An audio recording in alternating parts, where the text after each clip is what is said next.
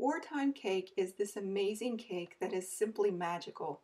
No milk, no eggs, no butter, no problem. You can still have this delicious tasting cake that is moist and reminds you of a brownie. It has this nice glaze on it that drips off and seeps into the cake, which gives it this extra layer of special flavor. Here are the ingredients, but don't worry, I'll include a link below that will give you a full written recipe and more details about this cake. Preheat your oven to 350 or 180 degrees Celsius. What I have is a 9-inch pan, and I have greased and I've lined it with parchment paper. You can also use wax paper, that's 23 centimeters. You can also use a 8-inch pan or a 20 centimeter pan. In a large bowl, I have 1.5 cups of flour, 225 grams. To this, I'm adding 1/4 cup of cocoa powder, 20 grams, 1 teaspoon of baking soda, 6 grams, 1/2 teaspoon of salt, 2.5 grams, and finally, 3/4 of a cup of sugar, 150 grams. Now, I've seen this recipe anywhere from 1/2 cup of sugar to 1 cup of sugar. Traditionally, it was 1/2 cup usually, and I found that adding just a little bit more, it makes it great. I found the ones with the 1 cup of sugar is just a little too much, but some people really love their sugar. So if you love sugar, feel free to throw in that whole cup of sugar, which would be 200 grams. Now you want to mix this. Ideally, you would sift it, but if you don't have a sifter, you can do what I'm doing here and just break up the lumps of the cocoa and stir it well until it's combined thoroughly. Once you do that, you're going to set it aside and you're going to get your wet ingredients. We start out with 1 cup of water, 240 milliliters. To that, we're going to add in 1/3 of a cup of oil, which is 80 milliliters. And the recipe originally said 1 tablespoon of vinegar, which is 15 milliliters. Now, the next step is completely optional. You can add in a teaspoon of vanilla, 5 milliliters. I'm eyeballing it here, and I'm probably got a little bit less, maybe a little bit more, it doesn't really matter. It's not that precise of a recipe, so feel free to put in a lot of vanilla if you love it. Now all you need to do is stir this until it is just well combined. You're looking for a brownie type consistency. You don't want to overmix this, and that's why I like to do this by hand. A mixer, you can overmix it within just a few seconds. By hand, it's really difficult to overmix. And as I am mixing it, I'm looking for any pockets of flour or cocoa powder that isn't combined. Once that is all combined, I'm going to pour it into this pan, and that is it. I was blessed to be raised by my grandparents, well, co-raised, and also I got to know my grandfather, that was my great-grandfather on my dad's side, and my great-grandmother, and I got to learn a lot of stories about frugality because of the Depression, Prohibition, and the wars. So this cake came about, it's sometimes called the Depression cake, but it came about around World War II is what I was told, and I could be completely wrong about that, and that's sorry if I am.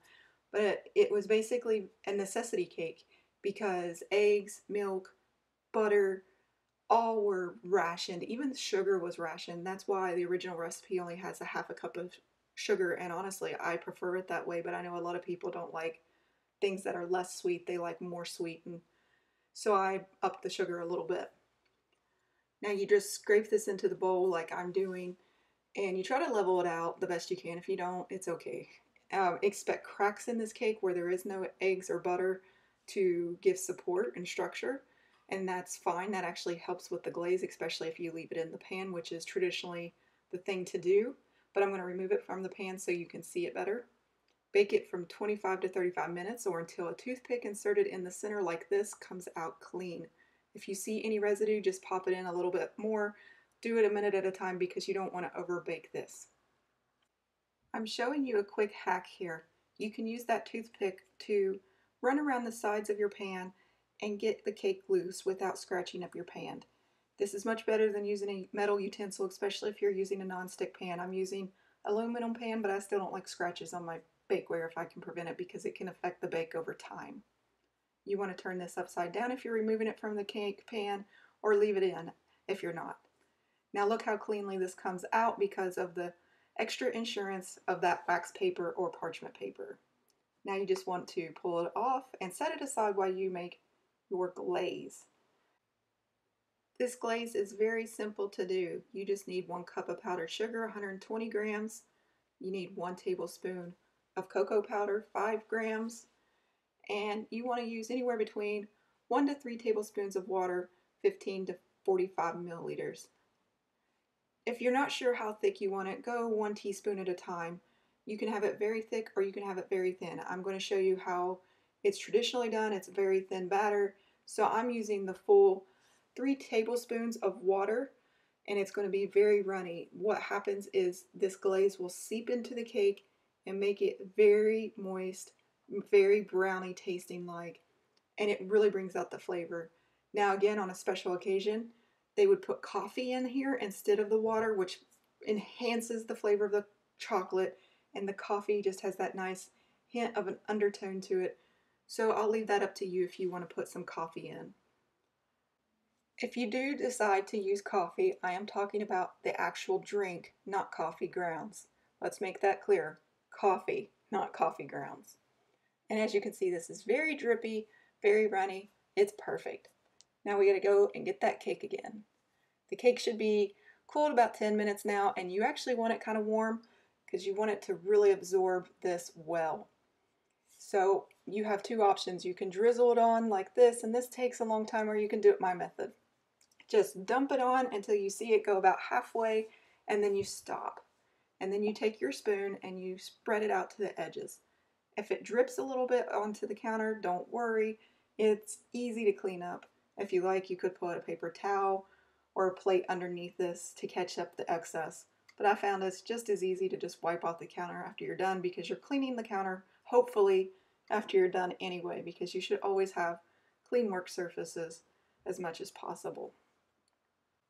Okay, after you get it all spread out, you repeat the process of dumping it, waiting till it hits about the midpoint, and you continue until you're completely out of glaze. You want to do this slowly as opposed to really fast, because if you do it too fast, it'll just all pour out on the sides, and that's kind of pointless. You want this to really seep into the cake. When you cut into it, you'll actually see this cake have some of the glaze inside.